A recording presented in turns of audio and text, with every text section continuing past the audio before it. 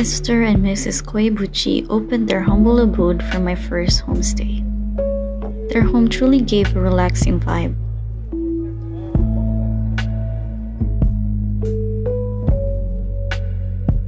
It was filled with bits and pieces that represent who they are and where they have been.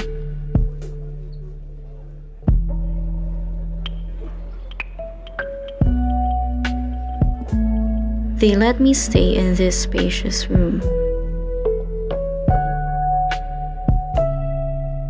The room had some nice antique pieces, just like this lamp and desk.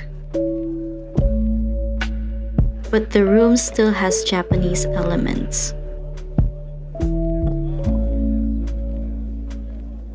They decided to give me a tour in places I haven't been in Ibaraki. First stop was Fukuroda Falls in Daingo.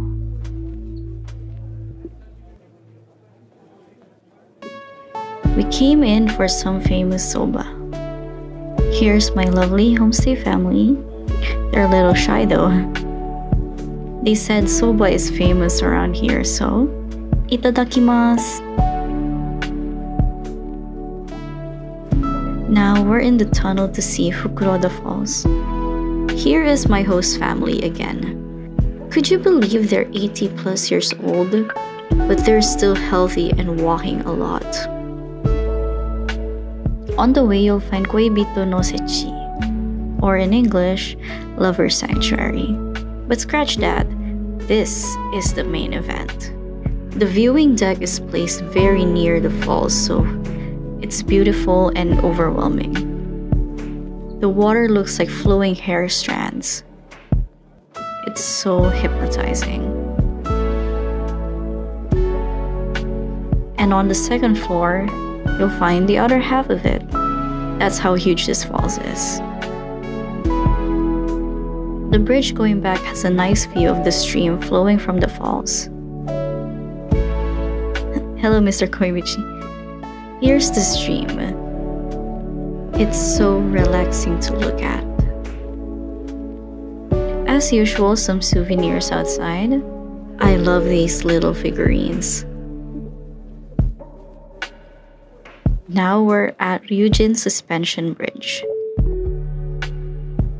It's Japan's third longest suspension bridge at 375 meters. Here's a view from the bridge. Underneath is the Ryujin Dam. I have to say I was nervous walking here. Somewhere in the middle, you'll find this. If you look closely, it's the port for the bungee jump. Yes, they do bungee jumping here. And there goes one person. Fun.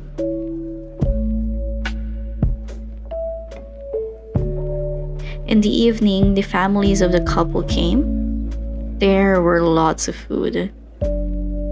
I have a sweet tooth, so I love the desserts. More food in the morning after. But let's just say there was never a time I was hungry. They fed me so well.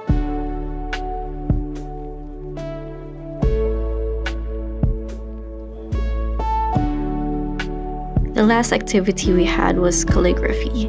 This is Mrs. Koibuchi's hobby. She told me that they once raised funds for a charity by selling her calligraphy. She wrote people's names in kanji, which amazed them. They thought of a way to write my name in kanji, using meaningful characters.